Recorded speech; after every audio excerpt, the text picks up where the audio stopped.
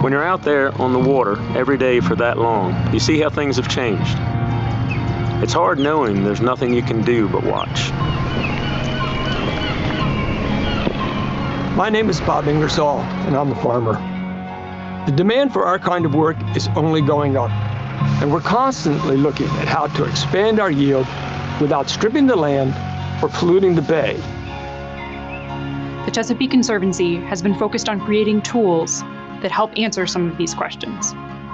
In the infancy of the Chesapeake Bay program, scientists built a scale physical model of the bay to understand how processes worked and to simulate potential solutions. A lot has changed since then, and technology has been the catalyst. The Chesapeake Conservancy has been a pioneer in the field of precision conservation, getting the right practices in the right places, but it hasn't always been easy. Until recently, land cover data was only available at 30 meters resolution and represented what the landscape looked like 7 years ago. Not great for precision planning. We raised the support and spent 18 months working with our partners to create a 1-meter land cover database for the Chesapeake Bay program. This unprecedented project took a lot of effort and massive computing power. Now we are working with Microsoft and using AI and deep learning to accelerate our work, both in the Chesapeake and across the country. Our collaboration is aimed at providing partners with the information they need to make informed decisions. The Microsoft Cloud is freeing up organizations to spend less time on technology and more time on conservation. Working with a conservancy, I am now able to restore and protect my lands with the same level of precision that I grow my crops. This allows me to focus on what I need to do, provide food for people while sustaining the land and the bay. I love this water. I love this work. It's a special place out here, and it's up to us to protect it.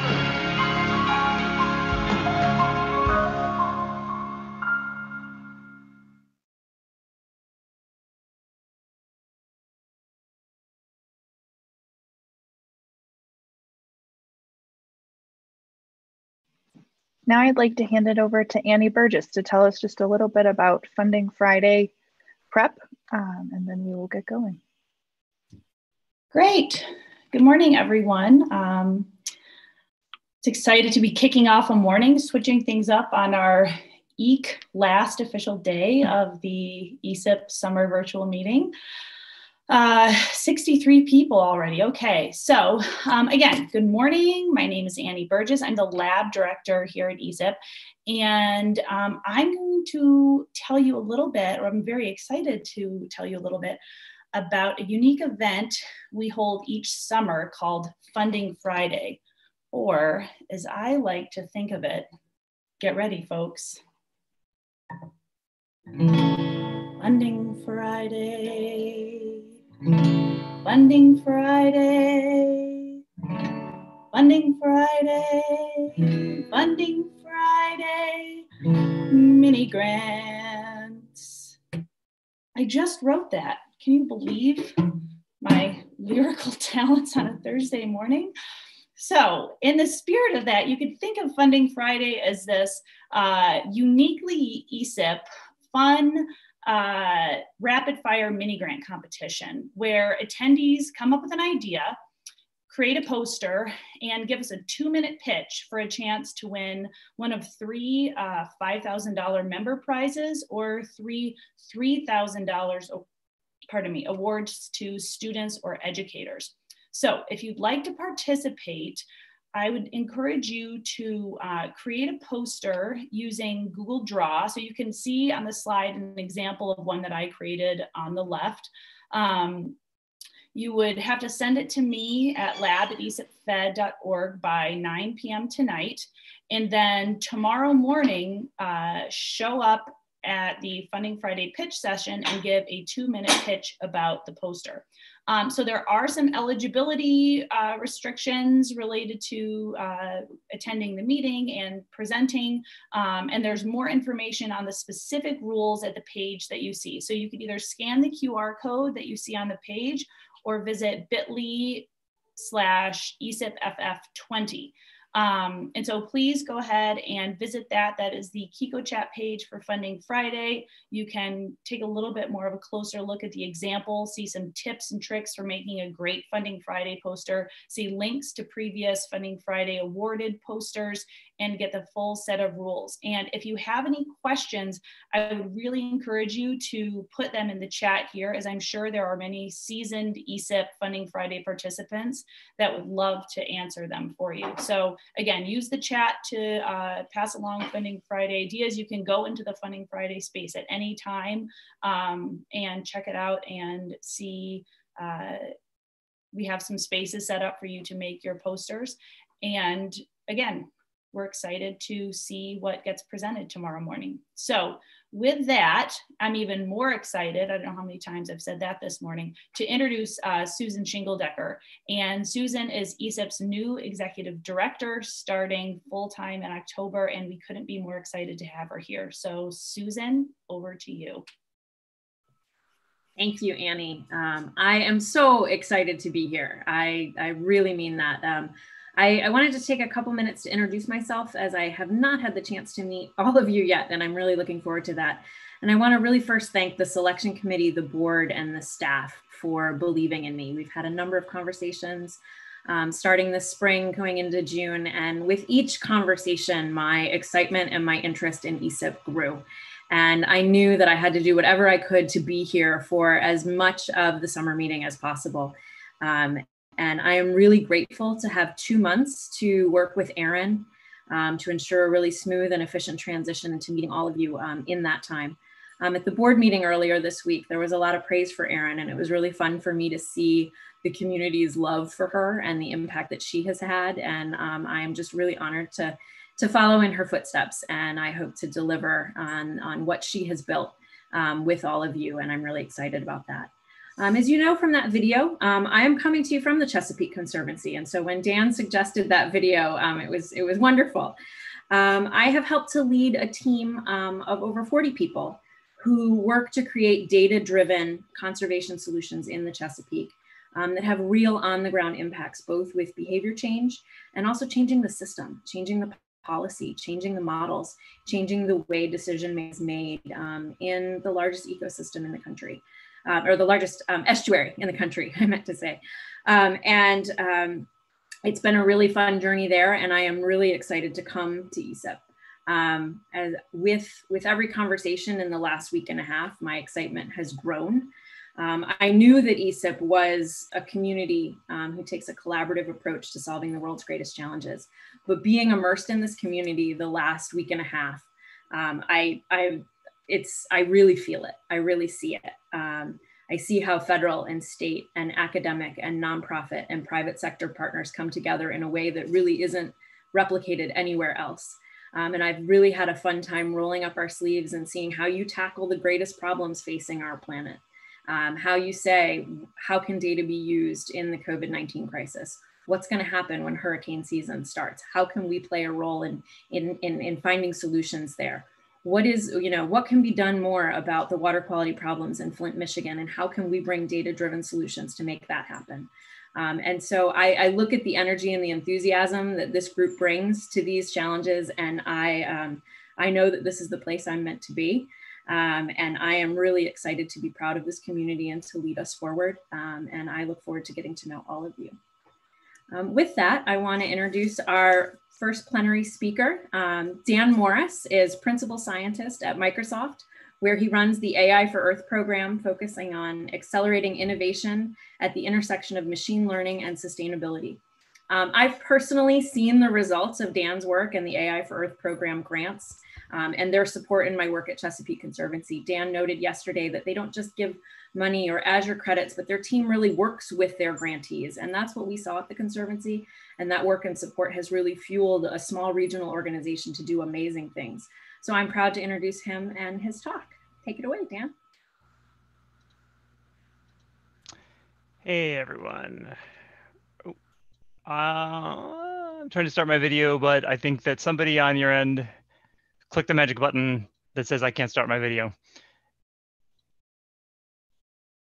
It's okay. You can find a picture of me on the internet. Nobody needs to know what I look like. There's pictures of me on the internet. Okay, I think you should be able to do it now. Try now. Hey, here I am. I hope this is really Yay! satisfying. I look exactly like I do on the internet. So there you go, mission accomplished. Cool.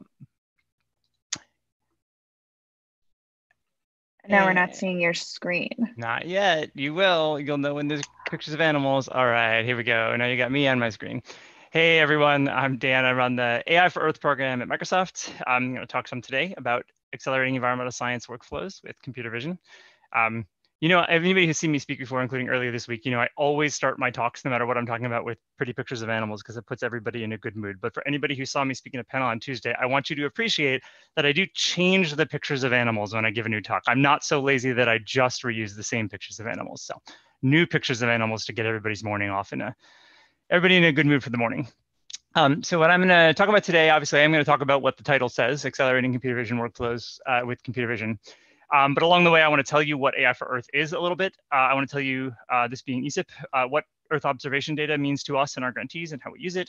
And then this being the public-private partnership session, I'm going to tell you a little bit about what that means to us. Hopefully keep it pretty lightweight. It's a 15-minute talk and it's the morning. So just want to give you some ideas about what AI for Earth is and what Earth observation and public-private partnerships mean to us. So quick summary of what we are, AI for Earth. We're kind of three things. I'll talk about each of them a little bit. We are a grants program. We give stuff away. I'll tell you more in a second about the kind of stuff we give away. We are a data program, so we're responsible for hosting environmental science data, particularly Earth observation data on Azure. And then we also build machine learning tools, primarily for accelerating conservation workflows with computer vision, as per title of the talk. I don't have a lot of time to talk about our grants program, so just take from this slide, we give lots of grants, we give Azure credits, and we give money. And if you want to learn more about our grants program, check out this URL. Go learn all about our grants program and the different types of grants we give away. What I am going to do is tell you a little bit about a couple of our grantees who are using Earth observation data in exciting ways to kind of paint the picture of how lots of our grantees are using Earth observation data. So for example, one of our grantees is a small company called Sylvia Terra that we think is a great example of how machine learning and Earth observation data can be leveraged to create new markets to incentivize carbon sequestration. So more than half of the forests in the US are privately owned. And unless we can create an efficient market that disincentivizes landowners from moving those trees, we will lose our most powerful natural carbon sink. And of course, creating that kind of market requires knowing where our forests are and how much carbon they can sequester. And it requires being able to track changes to those forests once a landholder guarantees that they will preserve forest cover. And this is where Sylvia Terra comes in. So Sylvia Terra has used machine learning and in particular Landsat and NAPE data and other Earth observation sources, primarily public sources, to map about over 500 million acres of forest at extremely high resolution, often down to the individual tree species across the whole US. And so this is the first time that this caliber of species level nationwide forest industry inventory has been produced. And we think this is a really exciting new way. Not only is it super cool science and super exciting use of machine learning and Earth observation data, but really potentially transformative in the way that we're able to incentivize forest cover preservation and create new carbon markets. And on top of that, this is also really exciting to see. Sylvia Terra is a startup. This is not an academic project. It's really exciting to see translational work like this, leveraging machine learning on the cloud and leveraging public Earth observation data here. We love those stories. So I'll give you one more. Another one of our grantees is a company called Ag Analytics that also uses Earth observation data to support farmers in field level crop yield and crop profit prediction based on a variety of sources, some of them ground sourced, but many of them also remote sensing data sources. In fact, they make extensive use of the harmonized Landsat Sentinel data that many of you are probably familiar with. In fact, they're so excited about it that they are actually maintain, if you go, talk about our data hosting in a bit, we have, we mirror the harmonized Landsat Sentinel data on Azure, and it's Ag Analytics that actually maintains that archive, maintains the Azure Public Open Datasets archive of the harmonized Landsat Sentinel data because it's so important to what they do to providing field level information to their customers, to farmers. Again, we think this is a fantastic combination of machine learning, Earth observation data, and the cloud to build a high-value translational application. So these are the ones that get. Although we don't exclusively grant to startups, we love talking about these applications because it really does paint the long-term promise of how important this kind of data and this kind of machine learning work is. I wish I could tell you all 600 stories, of course, about our grantees, but I don't want to tell you 600 grantee stories. So I encourage you to go check out our AF Earth grantee gallery at this URL. I'm going to let you stare at that for a second because our grantees are really the heart of our program, and we really want people to check out the stories of the great work that they're doing on Azure. I'm going to talk about a lot of work that we're doing, but really what I want you to go see is the work that our grantees are doing. I mentioned we are also a data program. Here's a cool thumbnails of a whole bunch of data sets we're hosting, many of which most of you are familiar with. So we are responsible for making sure that particularly large geospatial data sets, primarily Earth observation data, satellite and aerial imagery, though not exclusively. We're responsible for making sure those are available on Azure and easy to use and accessible on Azure. Our data program is relatively young, and though we're trying our best to make this data useful and accessible on Azure, when I give talks like this, the reason I show that slide and talk about our data program is that you, the people listening to this talk right now, are exactly the people we need feedback from to make sure that we are making this data as useful and accessible as possible. So we want to hear from you about the public data sets you use. We want to hear all the minutiae that you love and hate about file formats. And we want to hear your experiences with the data that we host and the data that other clouds host.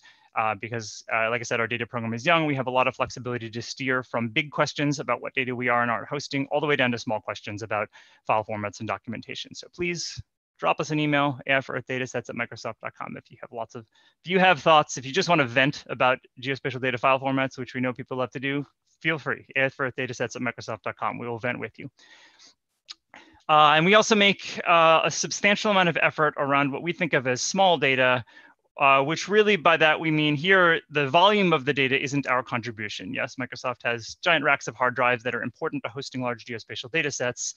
But in order to accelerate work around machine learning for conservation, we also need to pair that with well-curated training and benchmark data. And we put a lot of time into helping the community develop and host labeled training data, particularly around wildlife conservation. Most data of this flavor ends up at this repository that we host that we manage with a couple of external partners, lila.science. So a lot of wildlife conservation data there, also some aerial imagery and some land cover, labeled land cover data. So if you're interested in playing with machine learning data for conservation, please do go check out lila.science. And if there's data sets we should be hosting or don't know about, please drop us an email about that too. Small data is every bit as important as big data to us. Okay, so that was the grants and data part of our program. I mentioned there's a third part of our program, which is building tools that help conservation scientists do their work more efficiently. Overall, our take here is we're not so much about telling environmental scientists about new applications that they should be doing with machine learning on the cloud. Rather, we really try hard, very consistent with every Microsoft commercial you've ever seen about empowering our customers. We try really hard to empower our customers to do the work that they know is important more efficiently. Or put another way, as we're sitting here on this talk, there are environmental scientists all over the world doing something super, super boring that isn't the most efficient use of their time, that is delaying answers to critical conservation questions. And we'd like to use machine learning and computer vision in particular to help scientists answer their conservation questions more quickly. And we do this across a whole bunch of different areas, but all kind of in the same theme. There's something that's really time consuming. We don't think that we're going to be able to automate that, at least not before I retire someday. We're a long way from automation, but we think there's huge opportunity for dramatic acceleration of the work that people are doing in this area with computer vision. So if you ever hear me claim to automate anything, I owe you a fancy latte. We really try to talk about accelerating, not automating. And I'm going to just dive into a couple of these in a little bit more detail, maybe like 1 to 2 slides each. One of our more mature projects in this area is around accelerating the processing of images from motion-triggered camera traps for wildlife surveys. And the story here is really clean. If you want to study one or all species in an ecosystem and you're a conservation biologist, you might go put out anywhere from 1 to 500 motion-triggered cameras to take pictures of all the animals in an area. And then you're going to go home for 6 months, and then you're going to come back and you're going to pull SD cards off of all those cameras. and you're going to have somewhere between 5,000 and 50 million images that you now have to sort through. And that is not only an inefficient use of limited conservation resources, but it's going to take a really long time to annotate those images. And you put those cameras out for a reason. You had a conservation question you needed to ask that may impact short-term policy and decision-making. And if it takes you a year to annotate those images, we've missed an opportunity. And so we really want to use computer vision to accelerate that annotation process. There is because this is such a clear and important problem, there's a ton of work in the computer vision literature around camera traps in particular. Most of it focuses on species classification. We are not a computer vision research group. We have taken a much more applied approach to this space and specifically focus, again, we're all about how can we save time for people today? So we focus on some of the less glamorous problems in this area, particularly around helping people get rid of images that aren't animals at all. Images that are primarily people and empty. That is a huge time suck for a lot of projects like this.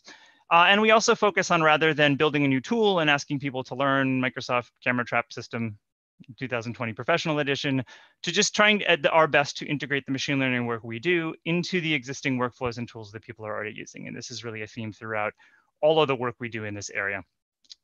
Don't ask people to use brand new tools, but rather fit into what they're doing already. And we do a little bit of work on species classification, and it is really glamorous and exciting, but most of our work is focused on the seemingly more mundane, but very important problems of just in the tools that people are already using, helping them get rid of the really boring and uninteresting stuff. If this were a longer talk, I would show you a demo now. But instead, I'm just going to let you look at this easy to remember URL for just a second and encourage you to go tinker with our demo after this talk is over. Got it? AKMS camera trap demo. Don't all go play with it at the same time. I don't know what will happen if you do that, but sometime, exponential back off over the next few hours, everybody go tinker with our camera trap demo, and I think you'll get the idea. Accelerating ahead a little bit, we do a very similar type of work around land cover mapping. Maybe I don't even have to talk about this too much because I got my lead in was that fantastic high production value video that talked really about the gist of this work, but the story again is the same. Classifying land use in aerial, satellite, or drone imagery takes an obscene amount of time. Machine learning is not ready to automate that yet, but machine learning is very much ready to accelerate that dramatically.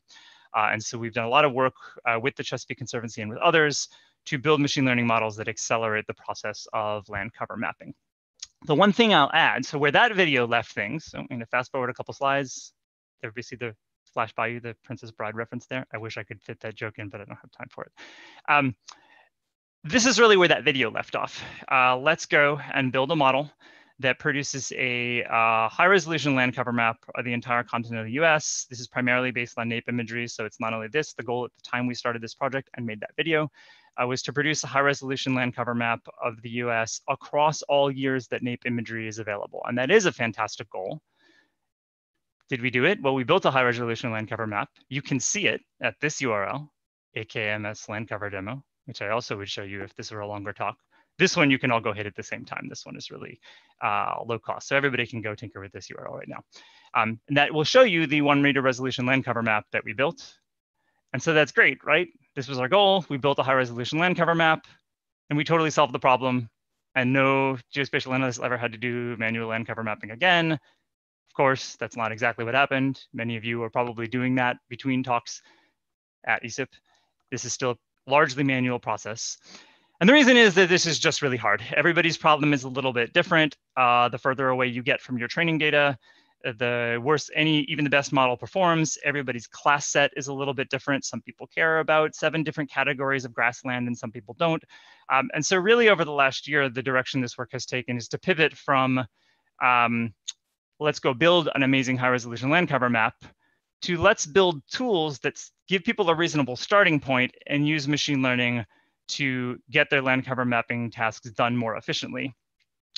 Or in other words, if you take the demo I linked to a couple slides ago that shows your high resolution land cover map, really the last 1 to 2 years of this work have been about adding 2 buttons to that UI. And I know that sounds small, but those 2 buttons are a big deal in terms of machine learning workflows. Where that work is now is you can add new classes dynamically because like I said, everybody's problem is a little bit different. Some people want R4 class water, forest, field, and built structure model, and some people don't. So being able to dynamically add classes and then quickly and iteratively retrain the model to fit your needs, to fit different image sources, has really been the focus of our work now. And again, it took us a long time to learn this, but accelerate, not automate, has really been the focus of our work for the last year or so on this project.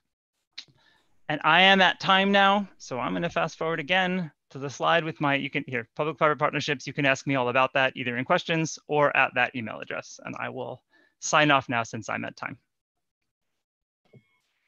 Thank you for that, Dan. It looks like we have time for a couple of questions. So I'm going into Slido and I'm going to pose those for you. So when someone accesses data through Azure, are they able to understand how they can cite those data resources? So it varies by data set. You know, the different types of data sets have, whenever we host data, we always try to provide as much information as we can to make sure the data owner gets cited, gets credit for the work they put into creating that data set. So if you look at lila.science, for example, that's our small data repository. Almost for every data set there, you'll see very clear citation information about if you use this, please cite the following paper.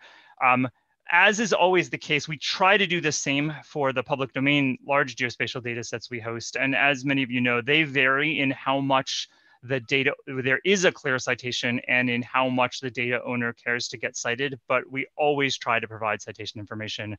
And for the small data that you know, a small number of people have put a lot of heart and soul into, I think we're at about 100% about providing clear citation information. With broader data, you know, like Landsat, there is sometimes it's not a single paper to point to in the same way, but we do everything we can to provide that. And if we're missing something, email AI for Earth datasets at Microsoft.com to let us know we're missing something. And then another question from Ed Armstrong. Dan, it looks like you have a lot of applications of surveying land wildlife resources. Any applications in the ocean realm like marine mammal surveys? Great question. Amongst the slides that I paged through very quickly at the end in public-private partnerships, we have done a couple of projects, most specifically with NOAA Fisheries, who are conveniently located here in Seattle near where we are and have been a fountain of great machine learning projects with us. We have done work with them on accelerating their polar aerial surveys, primarily for seal populations, and most recently on accelerating their bioacoustic surveys for beluga whales in the greater Pacific Northwest area. I have to say, we try to help people spend less time doing boring stuff. The camera trap images are pretty boring. The acoustic and aerial images are egregiously boring. And so we try to help people with that. And we have done a bunch of work with NOAA Fisheries on aerial surveys, acoustic surveys, and then most recently have an ongoing project with them where they are doing some video surveys of primarily fish populations also in the greater Northwest area, and we're trying to help them accelerate those too. All of the beluga whale work and aerial work is already public, and you can go see it at the biodiversity surveys URL that I talked about earlier. That's all open source and is pretty much wrapped up. Great, thanks for that. Another question from Dan Fuca. How does Microsoft AI for Earth balance the commercializable and fair data access desires and needs of the scientific community when evaluating grants? I don't know if the person can answer me because I'm gonna ask a question. I think, are you asking about, let me, I don't know. I'll give an answer and somebody can tell me if this answers the question. We give grants to all kinds of organizations. We give grants to startups, we give grants to NGOs, we give grants to academia. There are certain types of grants that we give where the open release of data is a contingency on the grant. That is not the norm. For the most part, when we have RFP-based grants where a majority of those grants are going to academics, it is the norm that data will end up being publicly released. But at the same time, we also want to incentivize, we want to help startups too. And obviously it's not always feasible for them to release their data products publicly. We almost always try to find some middle ground where there's a low resolution version that can be released publicly, or there is a free tier of an API that can be accessed publicly to access that data. But we try to mix our, I'll call it grants portfolio, across data that does result in both the consumption and production of public domain data. But then we also want to make sure we're all supporting startups, because at the end of the day, what we want to do is invest in conservation. And Sometimes businesses like Sylvia Terra and Ag Analytics that I talked about earlier, if they released everything they did, there would be no sustainable business there. And we think that's equally important. I'd say if you look across our portfolio, by number of grants, the substantial majority are NGOs and academics who generally end up releasing their work publicly, but the startup grants we give are equally important to us, and it is not often the case that they can release their data publicly. Great answer, and I see from the chat that was the answer he was looking for also. So another comment from Dave Jones, just great presentation. Love the NOAA and other data you have in Azure and would love to use it if it were offered as web services so we can access and share it across multiple platforms. This could really show the power of cloud processing and also product delivery. Great segue. So yes, right now is the data we host is sort of, I'll call it bare bones Azure blob storage. The files are there. We try really hard to provide good examples and documentation to make them as easy to use as possible, but by and large, they are not accessed through an API. When I give a talk next year at ESIP, what I hope to say, really there's been kind of a significant pivot for the Earth program this year, is building a layer of infrastructure on top of this that we announced in April as our planetary computer. And one way to think about that really is an access layer on top. It's an expansion of the data that we're hosting for sure. There's data that you won't see there right now, like the Landsat and Sentinel archives that are all in progress. So there's that piece of it, but it's also not just more data. It is providing a programmatic data access layer, both for accessing data, doing spatiotemporal queries over that data, and running large distributed computing jobs on that data without having a PhD in distributed computing. And so check in with me again in a few months. Right now it is blob storage and we do our best to document that. And we hope that, and there's lots of cases where that actually is the right way to access the data. But over the next few months, we will be rolling out a more complete set of tools for doing querying and access on that data. Great. We look forward to that. Thank you so much, Dan. Appreciate your time with us. With that, I'm going to move on to introduce our next speaker. That is Leslie Ann Dupini-Giroux. She is a professor at the University of Vermont and is the Vermont State climatologist. She uses remote sense data and statistics in her work, which spans across a number of climate hazards and severe weather with a focus on flooding and droughts. We're especially thrilled to have Leslie with us as a preview to next year's summer meeting, which will hopefully be in Burlington, Vermont, where we had hoped to be this year. So with that, I'll turn it over to Leslie. Thanks a lot for that introduction. Can everybody hear me okay? Yes. Okay, because here in Burlington, it actually rained recently. And so a little bit of connectivity challenges going on here at this end, but if you can see my screen okay.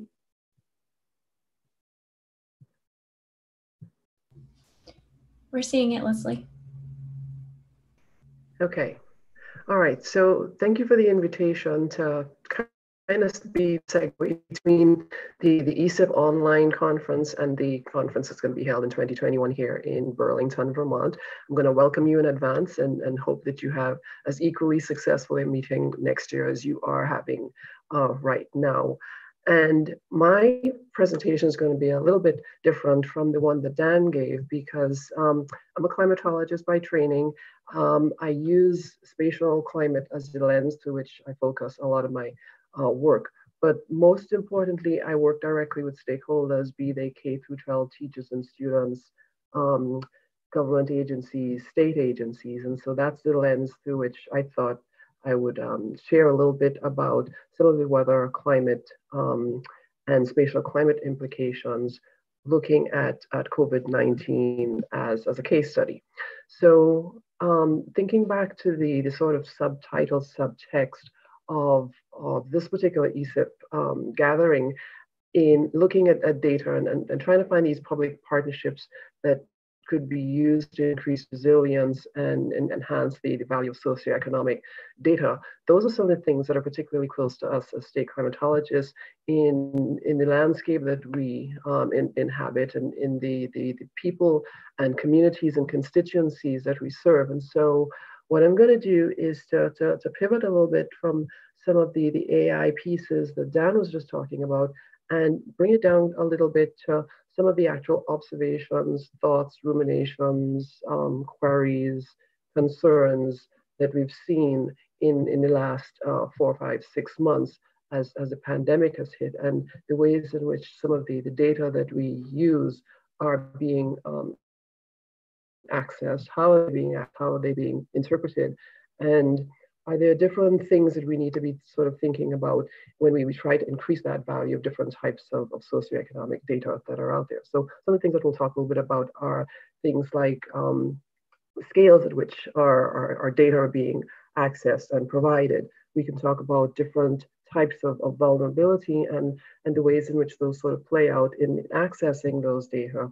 And then when we provide different types of data, what are some of the metrics that we use and how do those get interpreted based on the scientific literacy of the people and the stakeholders that are actually using that? So one of the things that we know right off the bat is that there were a lot of mobility issues. There was a lot of sort of reduction in either production. There was a lot of reduction in travel, both personal, professional, commercial, as a result of the pandemic and the lockdown that a lot of states, counties, and countries across the entire world experienced. And so one of the things that we started noticing right off the bat, since we were in the middle of that experiment, is that there were greenhouse gas reductions. And so two of them that I'm going to sort of touch very, very briefly on today are carbon dioxide as well as nitrogen oxide. And so carbon dioxide, the one that usually gets a lot of attention.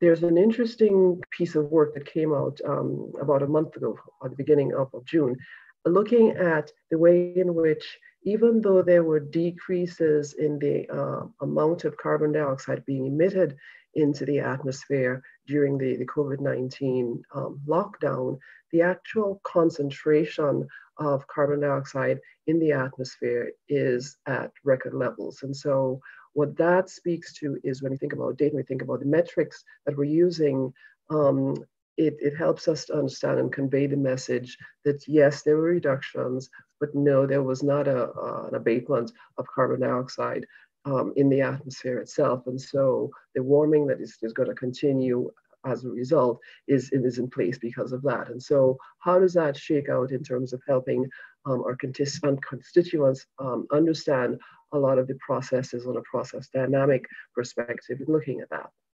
The one that perhaps received more attention was the decreases in nitrogen dioxide that were observed in a number of places from different parts of Asia into parts of Europe, into parts of North America as well. And one of the reasons why we were looking at nitrogen dioxide, which is produced from industrial processes, but also from the burning of fossil fuels and transportation, is that this is one particular greenhouse gas that is very, very, very dependent on weather conditions. And so one of the reasons that we saw a lot of that very quick response in terms of the reductions is that dependency on the weather allowed you to actually see those changes across time. And so it was not just in northern Italy, it wasn't just in parts of China, it wasn't just in parts of Los Angeles, but also in places like the Northeast where we're sitting here in Burlington, looking at how those decreases have sort of played out as a result. Now, that's only part of the story. Because there's that dependency on weather, we wouldn't have completed the story if we didn't look at that entire time series between when the lockdown occurred and where we are today. And so we're actually seeing a rebound in our values of the concentrations in the entire troposphere we're looking at here over time. So with the upper diagrams here, with some of the data that was gathered both by NASA as well as ESA in looking at those concentration levels between January, February, and again into April and May. And because nitrogen dioxide is a gas that is both, it has the potential for causing air quality implications, but also causing conversion to ozone, ground level ozone, and that in turn has its physiological components for us as human beings, but also for plant life. we can start to think about how does this kind of play out? What does this actually look like? So a couple of cities that we saw a lot of those changes really, really clearly across. Los Angeles was one of them. And in looking at the ozone monitoring instrument information, see that reduction of about 40% in this upper right diagram here, and then visually what it looked like between typical condition in LA, Los Angeles in 1998 compared to some of the conditions that we saw as a result of those reduction in a lot of those gases like nitrogen dioxide in 2020. Very, very visible in that particular instance there. And as we look at one way of trying to put all of these indicators together into one index, something like the air quality index or the AQI, for example, very nice time series that shows you not just the years across the y-axis here, looking at it from a seasonal perspective in here.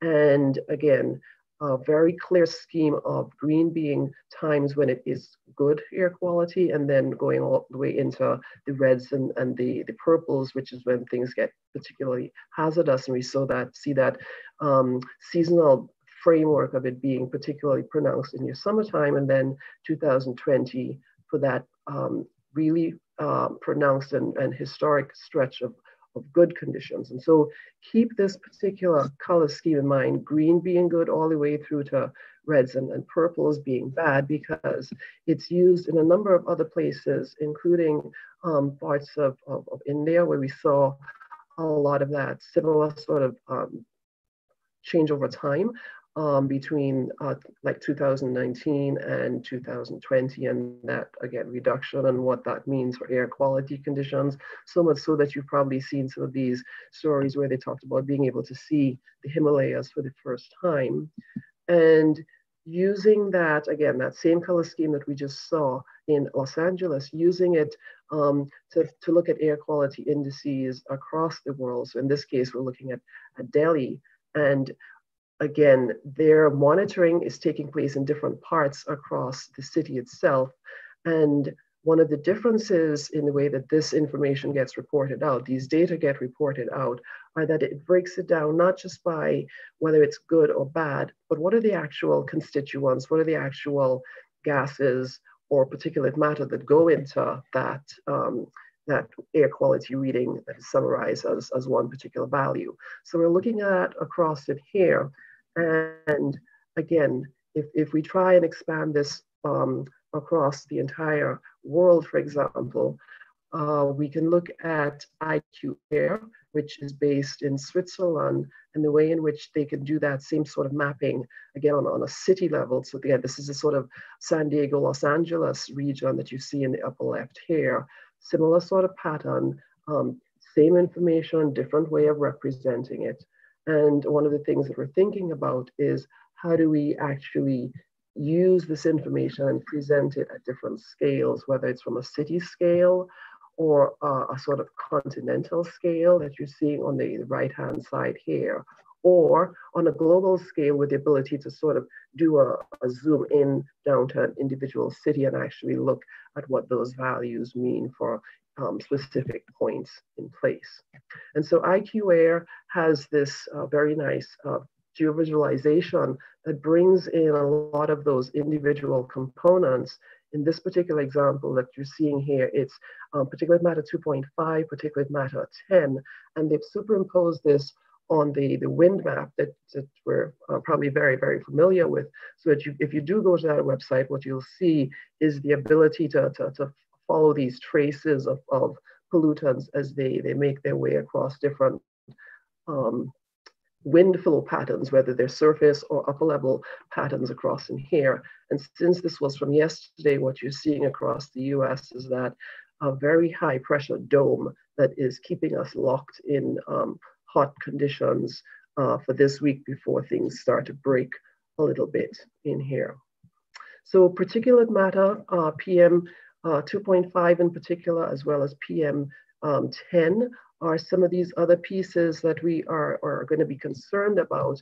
And part of that is because the concentrations of these very, very minute particles in the air sets up conditions that expose people to increased risk and susceptibility and vulnerability to COVID-19 as an airborne disease. And so how do we bring all of this information into one place so that you get that geospatial nature of where these concentrations are, these very, very fine particulate matter concentrations, and what does that mean for the vulnerability of the people who exposed to these very, very large concentrations. And so, so work that comes out of NCAR in looking at how do we sort of play this forward, feed this forward in some of the use of WRF-Chem, the weather research and forecasting model, the chemistry version of that. How do we sort of play that forward in helping to understand where the threats could be as this pandemic continues to occur? Now, all this was taking place and evolving against a particularly interesting spring. And part of that had to do with the fact that the polar vortex, which is the relationship between the pressure patterns at the poles versus what takes place in the mid-latitudes, that was sort of falling apart as spring was sort of emerging. And so when the polar vortex decreases in value, what you end up with is more of a waviness in the jet stream. And part of that waviness allows for stagnation of different types of events. Heat in one place is cold in other places. And so as we look to see how that stagnation takes place, one of the things that we look for and look at are where are the jet streams being blocked. And so in the Western Hemisphere, you see that there was a higher percentage of those days being blocked relative to what was taking place in the Eastern Hemisphere. And as that sort of sets up and continues, it has implications for your wind flow patterns and where things are going to be moving back and forth. And as we move from those blocking patterns into the spring and now into the summer, we are seeing that sort of evolution in looking at continued flow coming in from certain directions, and what does that mean for us here on the ground. So all of these environmental pieces set up a very interesting set of tensions and dynamics between us as human beings and the environment in which we live. And one of the key stories from this week was also from around the 4th of July was the heat waves. And so knowing that we are in particularly hot and humid conditions is important when we think about how that plays out with the COVID pandemic, because back in April, as we were starting to understand how weather and climate actually influence a lot of the patterns that are taking place with COVID-19, part of the thinking was this would continue to be a challenge. And so we're seeing that we are still setting records or approaching the setting records for heat conditions across not just the US, but across the globe as well. And the importance of this physiologically is, again, very high temperatures, very high humidities, increase the vulnerability of populations who are either unable to shelter, so our homeless populations, our elderly populations, our populations who have pre-existing conditions. And so how do all of these pieces of where the information is coming in about temperatures, humidities, precipitation, wind flow patterns, how does that help us to then serve the communities that we're actually looking at? So there's some great places. Sorry to interrupt you, but you have about a minute left. Not a problem. There are some great places that we are looking at for bringing all of this information together. The one on the left here is some information from NOAA.gov, climate.gov, that brings all of the different types of data that are coming in from NOAA in one place. And if we think about the fact that during COVID-19, with fewer flights, some of the information we'd usually get that goes into weather models was not there. That has implications for our data assimilations. So in bringing all of this home, when we think about data, we think about data access, we think about how is it represented, we think about how is it interpreted, we think about who needs the data, who has access to the data. There are a number of these implications from a a vulnerability perspective, from a scale perspective, from a system science perspective, in a way that helps us to understand some of the ways in which we can continue to be flexible and nimble. So with that, here's my contact information, and I thank you for being here. Thank you, Leslie Ann. Really appreciate those talks. I'm not seeing any questions in Slido yet. There were a few comments in the chat. We have time for maybe 1 or 2 quick questions if anybody wants to add those in. I can tell you, I know that I'm excited to get to Vermont next summer. I mean, what a better place to be in the summertime. So I hope that the world can be in a place where we all can do that. I see one from, there's a conversation about excessive temperatures. Steve says, seems like the excessive temperatures have driven people indoors for AC, causes the same problems that colder temps do as far as COVID-19 is concerned. And definitely I've been hearing that also with Florida as people are going inside for air conditioning and how that shift's gonna happen. Do you have ongoing work in that area? I think something that I saw yesterday was we're now looking at the actual circulation of air indoors and filtration. And so, yes, we move indoors to stay cool, but if the filtration and the circulation is not good, stagnation is going to be an issue as well. So one of the pieces that we need to kind of keep in mind here. Great. Well, not seeing any other questions, I think I am going to turn it over to Megan, who's going to tell us more about the research showcase. And I do believe that Dan and Leslie will be available in the main room here for the plenary for further discussion if the questions come in. All right, I have found the unmute button. So Susan, before I tell folks about this next segment, I just wanted to add my welcome to the team. I'm really looking forward to working with you. I've enjoyed getting to know you so far. And so I just want to add my enthusiasm and thank you for leading this plenary today. I want to remind everyone that you can stop by and meet and talk with Susan and actually the president as well following this plenary at 1:15 p.m. Eastern Time in the President's Hangout, and somebody will put a link in the chat for that, and we'll give you a notification when that's starting.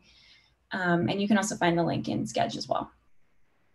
So for the rest of this plenary, you'll notice we have a little more time. Back by popular demand, we're excited to bring you another opportunity to engage in questions and answer session with the Research Showcase presenters. They've contributed posters and demos on a wide range of topics to our virtual Research Showcase gallery. And today, many of them will be standing by their presentations in their own individual Zoom rooms.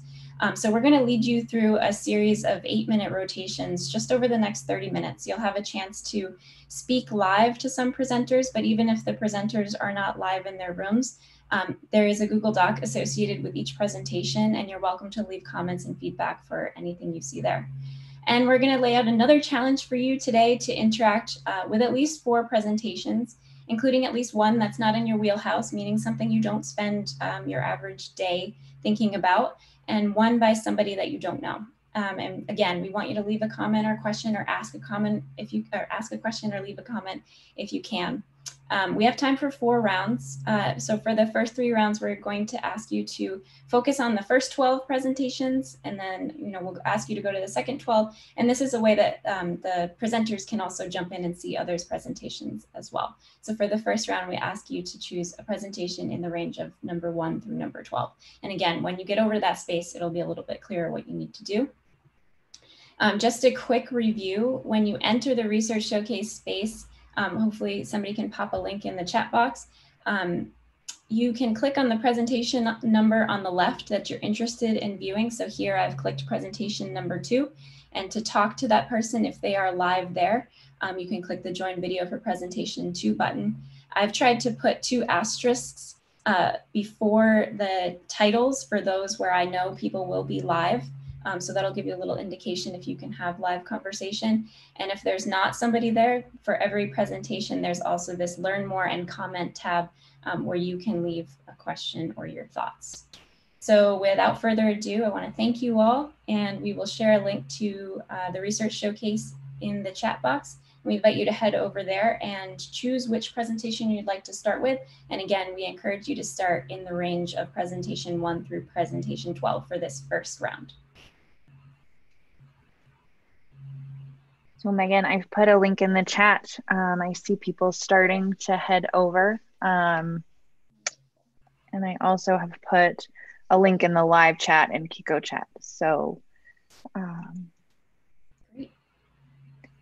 and Dan and Leslie Ann, if you want to hang out in the main room for a few minutes, if people do want to have conversations with either of our plenary speakers, we would love to encourage that too. We have a few minutes before that first round and the research showcase starts.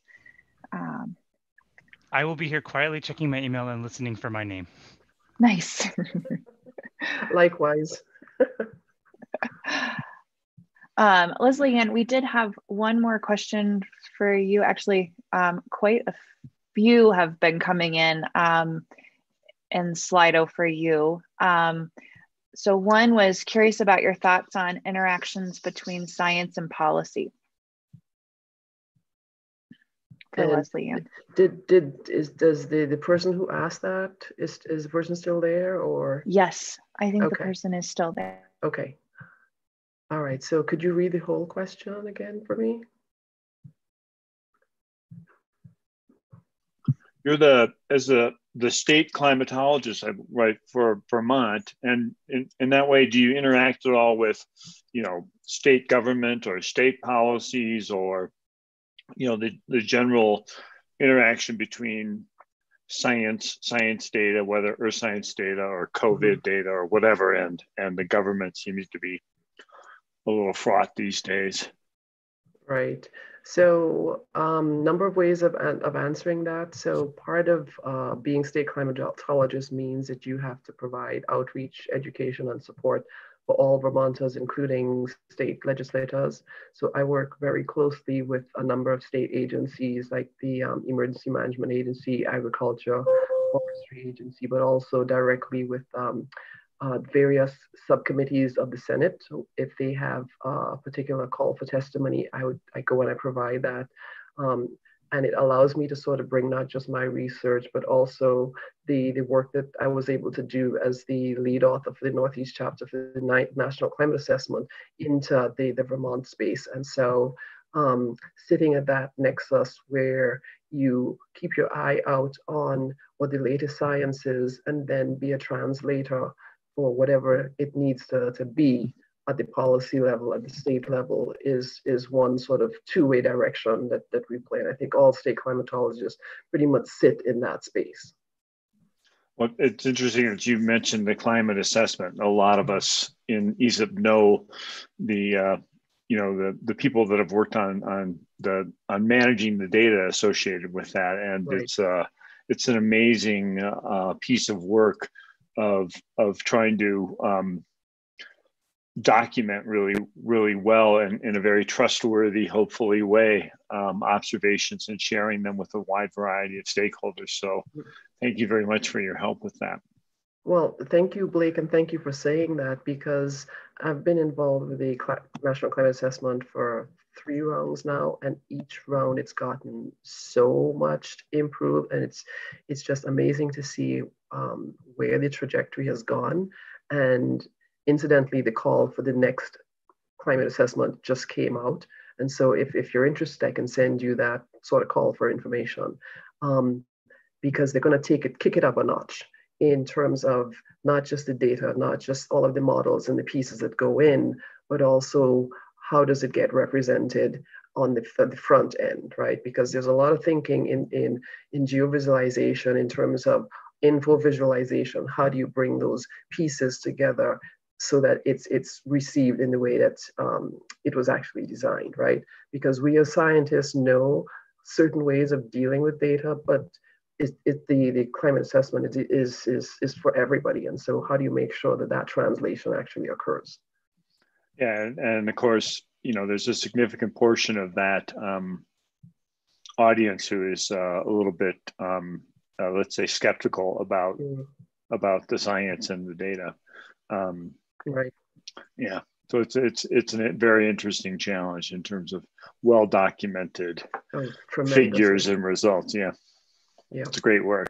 Because it has to conform to the Information Quality Act, the IQA. And so there are a number of these, guideposts that it has to hit consistently. Leslie Ann, we had a question building on Ted's question.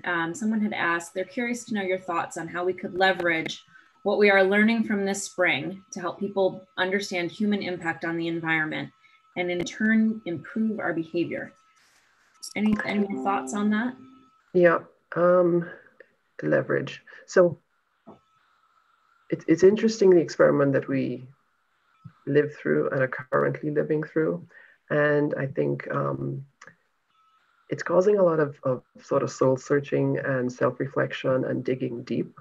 And it's one of the things that you're noticing a lot more of self-awareness of your own actions, but also because we're now in this environment like this sort of face-to-face in a Zoom environment, that actually sort of removes layers a little bit and has the potential for raising accountability, because you're not being distracted by all the other stuff, but you are looking people in the eye, right? And so to the extent that we can sort of continue to work through that and to use the best parts of Zoom and online meetings to actually continue those conversations and to capture a lot of the sort of creativity that came out of the last 2 or 3 months because we were forced to do it.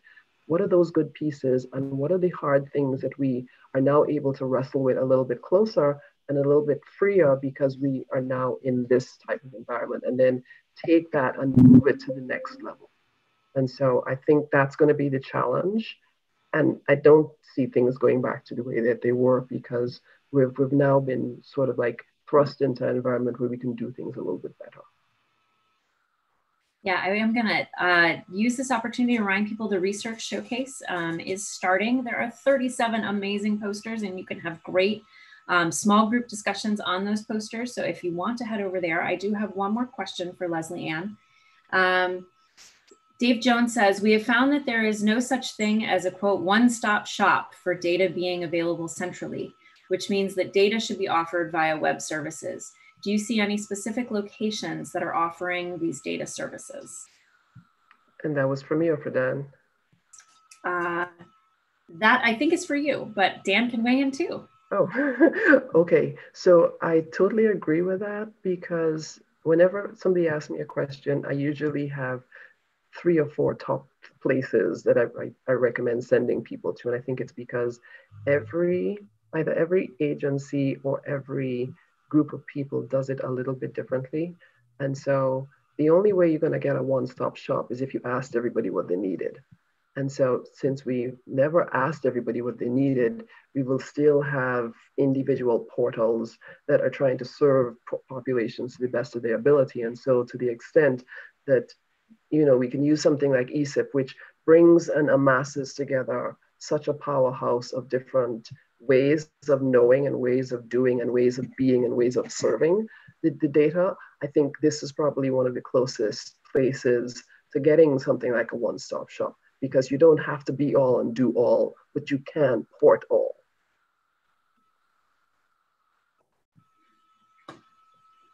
Excellent. We did have another comment. Oh, one more came in. Ethan McMahon from EPA is asking, how can we think strategically about these problems? We're seeing co-benefits where acting on one area shows a positive impact in other areas. But what approaches are going to help in the long term beyond helping with the recent attention on COVID? So I've been thinking about this from an emergency management perspective, because in sitting and seeing the rapid pivot that we needed to do, for example, as educators, one of the things that occurred to me is there are some frameworks that are already in place that we can use to help us either address situations that are similar to COVID or think strategically as we move through it. And emergency management is one that I'm closest to because of that need to constantly be looking at multiple stressors and multiple ways of responding. And so it allows you to bring together multiple disciplines and multiple facets and multiple agencies to respond to a common problem.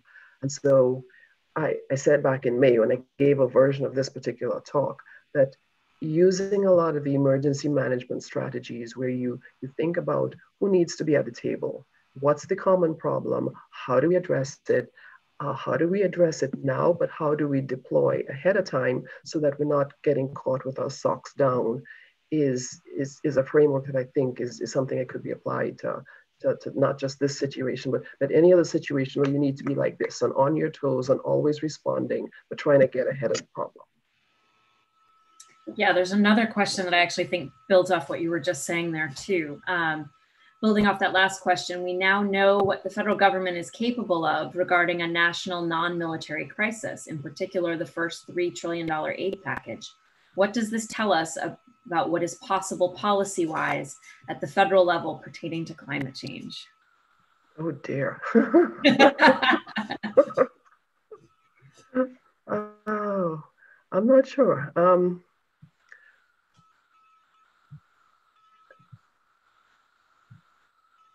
Read the question one more time for me. It's basically saying, oh, go ahead. Susan, it's Steve Diggs. Looking at how fast Congress was mobilized to do the first aid packet and how they're coming together even with the second package, there are things that transcend this partisan bickering that we've suffered through for decades. And we keep looking to the federal government for resources to mitigate climate change. And it seems like it's a question of motivation more than politics. If the problem seems big enough and we come with the correct data stated in the right way, then we might see federal action. But I think to date, we have been treating the problem and expressing the problem as if we were talking to our other scientific colleagues, and it doesn't seem to resonate in Congress and rise above the noise. So that's kind of what I was getting at with that statement. Okay. What can we do? Right. And so two ways of answering that, Steve. I think the first one that popped into my head is congressional staffers are a key piece in this equation that you're asking about, because I've worked really closely with a number of congressional staffers here in Vermont, and one of the things that that's part of their job functioning is to sort of stay on top of the various pieces of science and the various pieces of environmental law and so on that are sort of bubbling up so that they can then take that to whether it's a senator or a congressperson. And so having a very close relationship with staffers is critically important, because that's one way of helping the science and the information to bubble up. The other piece that you were talking about, and that I just forgot it for a sec. So your staffers and the other piece is looking to what the states are already doing. And so I became really, really aware of that and conscious of that in working on the National Climate Assessment, when we have two chapters that are specifically devoted, one to adaptation and one to mitigation. And in looking at how those chapters sort of came together, that's where you can see a tremendous amount of work that's actually taking place on a state level, but also more importantly on a regional level.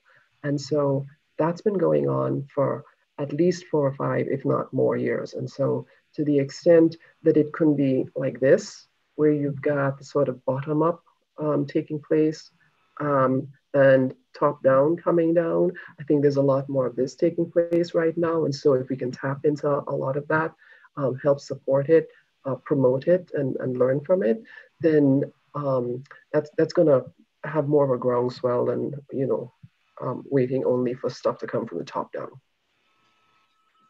Excellent. Someone else has asked if you could share more of your thoughts on how to bring the quote right people to the table when responding to an emergency. In particular, how do we think through who are the right people and how to get them together in a timely manner? Mm-hmm. So I would first start with connectors. So connectors are networkers. These are the folks who know a whole lot of people, because whenever a new group forms, the first thing, regardless of if you invite 5 people or 50 people, the first question should be, thank you all for coming, who's missing? because invariably somebody will be missing. And it behooves you to get the full scope, whether it's the full set of disciplines, whether it's the full set of agencies, whether it's if there's a hierarchy going on, all levels of the hierarchy to the extent that it makes sense, you need to ask that question first. And then that's the only way you will know whether you have the right people at the table or not. Because, for example, if you've got a task force and the point is to get the information out, but there's nobody there from communications or from outreach or somebody who talks to the reporters, then you're talking to yourself. I absolutely agree with that. I was really pleased in a discussion the other day when we were talking about water quality in Flint, Michigan. You know, someone said, where are the epidemiologists? Where, you know, in this community, I've seen that just in the last week and a half. How do we bring in these people? How do we connect with this community or that community? And I absolutely agree with you in terms of looking at the multidisciplinary approach. You know, who are the other skill sets that are needed to fully amplify the message and get it where it needs to go? Right. Right. For sure. Well, if others have questions, we can just kind of make this into more of a dialogue. If people just want to, you know, speak up. Any more questions for Dan? Dan, I'm completely thrilled, but also torn that at this moment when you're here with us, that my former colleague, Jeff Allenby, and your colleague, Lucas Joppa, are doing a different webinar. I was like, what a great small world that there's multiple amazing meetings happening at the same time, and you can't always be multiple places at once. Well, I just think it's tremendous, Susan, the power and the ability to have this much engagement for this length of time in this number of formats. I think it speaks to the power of the community. So kudos to everybody at ESIP. I couldn't agree more.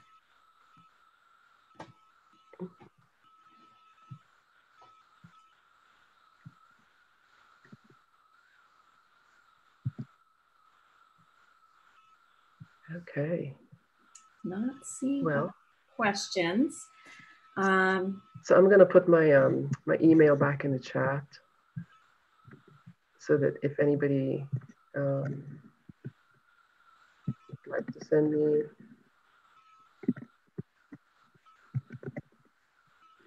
a note or think about after we log off, make sure I spell this correctly.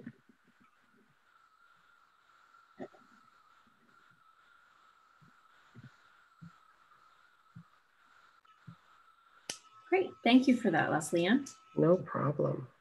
Well, if there aren't further questions, I'm gonna go pop over and check out the research showcase, because I gotta say, poster sessions where you're not in a loud, crowded room, it's pretty great. You're probably gonna retain more, right? Oh yeah. Cool. Well, thank you so much for the invitation to speak, and looking forward to seeing you folks here in Burlington next year. Absolutely. And have fun with, what is it called? The Funding Fridays tomorrow. Yes. Thanks so much. No problem. Take care.